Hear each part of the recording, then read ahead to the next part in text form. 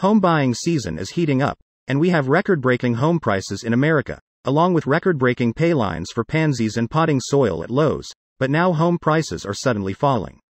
What's really going on in the housing market? Good neighbors, manicured lawns, and forever rising house prices, or is the housing market about to collapse like never before? Today Paul Eberhart and Charles Hugh Smith are investigating exactly what happened. Listen to the full podcast to understand what's going on in the housing market. What's going on in the housing market right now and where the housing market is going from here. Enjoy. And, housing is interesting to all of us because we all have to have shelter, whether we rent it or buy it or, lease it, whatever.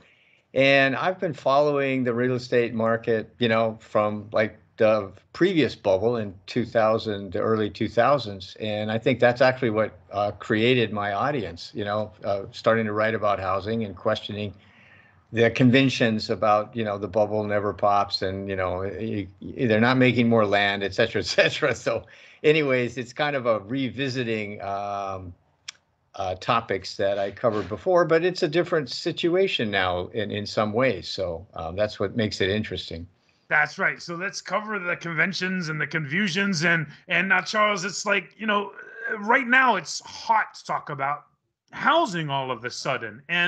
And Charles, there's a lot of propaganda and outright confusion out there. So let me give you a couple really quick examples, Charles. On April 20th, just last month, CNN comes out with an article titled, "Home Prices Hit Another Record High in March." So it's pretty self-explanatory across the country, nationwide, record high home prices. I think it was like 357 or 375. I can't remember the exact number, but you get the point.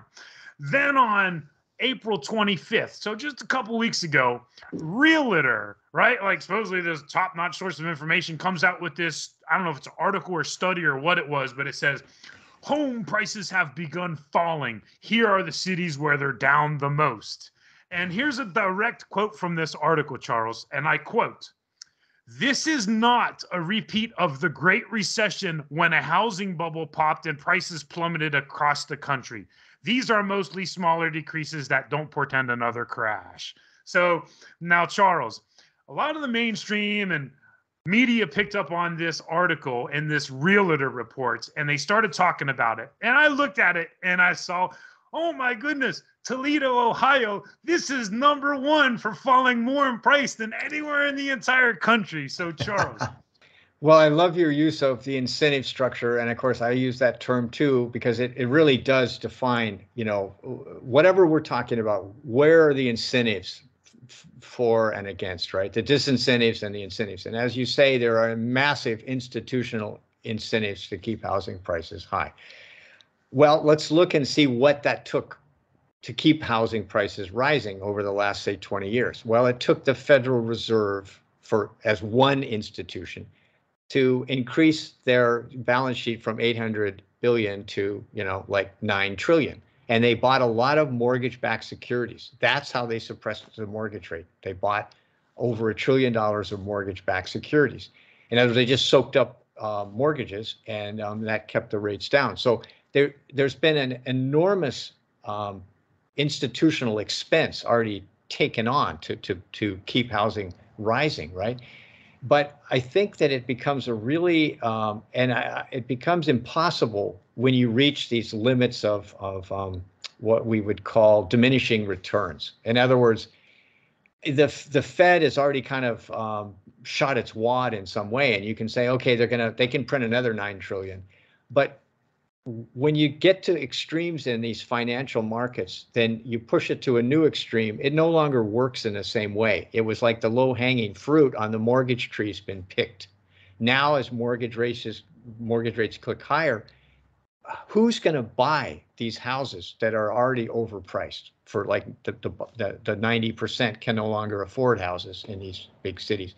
So you're running into these limits. Like people simply don't make enough money to pay this mortgage for this $1 million house.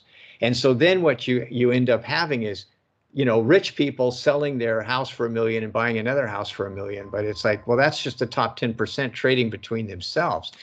And so you can say, well, there's a lot of buying and selling, but it's all like, no, but the bottom 90% is still priced out. And so you have to have an economy that generates enough good paying jobs to support housing at the level it's at. And if that falls apart, then subsidies aren't going to compensate. In other words, you'd basically have to be paying people $100,000 a year so that they could afford their $1 million house. And it's all like, well, what's it going to take? And it's like, well, you're going to have to print 15 trillion a year or something, or 10 trillion. And it's all like, well, how's that? What kind of effect is that going to have on the economy? So I think we're running into financial limits on the free money thing, which, as you say, has been the solution for forever. How do you support asset prices? You subsidize it and you throw out a lot of free money. So if it's no longer free money, then those extremes are going to go away. And so in terms of selling to the American public, it's interesting. You're younger than I am, but so you were just a kid maybe in the oil crisis, the gas line crisis of '73. But people respond, maybe grudgingly, but they respond to reality. And so if energy costs keep going higher and food costs keep going higher and there's a recession and people lose their jobs, well, they're just going to make adjustments, right? And so I'm not too worried about that. In terms of selling it as the way to go, well, I don't know. I can't. I can only say that, there's deep roots in every culture in America about frugality, right? Every culture that has a place in America has a long history of frugality. And so I look at it and say, well, maybe the last 20 years has been this sort of, unrealistic expansion of abundance, all based on printing money, as you and I both know. And that once printing money is no longer possible or doesn't work anymore, then there's going to be adjustment where we have to live within our means. And so, and that's not bad. Hey, frugality is not like some kind of punishment. Just means you stop wasting, stuff, and so that's what makes your economy efficient, right? I mean, so, anyways, that's off topic, but yeah. To summarize,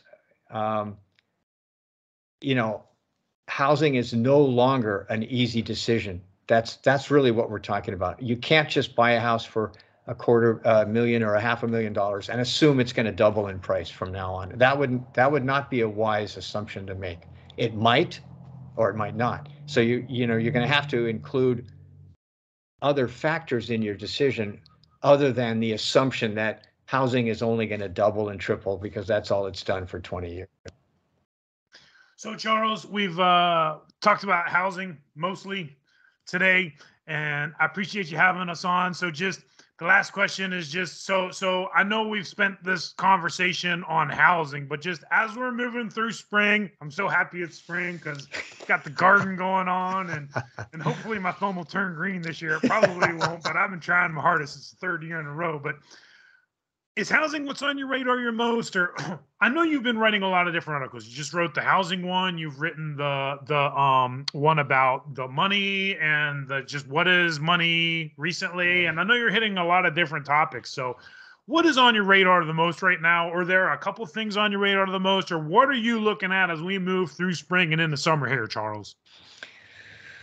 Well, I tend to look at the longer picture like you do. And so I guess I'm thinking about self-reliance, which is one of the big topics we're talking about that housing relates to, like where can you live that's, you can kind of have a reliable source of life's essentials, right? And that it's less likely that bad things are going to happen in your locale, right? Self-reliance is one big thing. And I think the nature of work is a big topic for me. I think work has changed dramatically in the last 40 years, and that change is accelerating. And I don't think we really understand it because, we're living in the moment. And so like remote work is one example, but there's a lot of other changes going on in the work environment, which is why 4 or 5 million people are quitting their jobs every month. That's just extraordinary. And so we didn't get to talk about that, but I'm looking at the changes in work and burnout. In other words, the lifestyle many people are leading is not sustainable. So they burn out. They physically run into their barriers, their limits, and then they crash. They can't live with this kind of extreme stress, long work hours, long commutes, and and all the stuff that goes into trying to make a living in America at this point in time. So I think people are voting with their feet, and that's part of why what's happening in the housing market is people are going, I can't live like this anymore. I don't want to live like this anymore. What are my options? And that's really that's of interest to me, and that relates to housing, but it's also about work and your environment, and in terms of is it self-reliant, and so those are the issues that are top of my list. Well, there you have it, folks. Work is important. Housing is important, but most important is doing what you can for yourself and your community and your area and friends and family to try and navigate your way through it. Charles Hugh Smith, I'd like to thank you for joining us again on Silver Doctors. Thank you, Paul. It was a great discussion.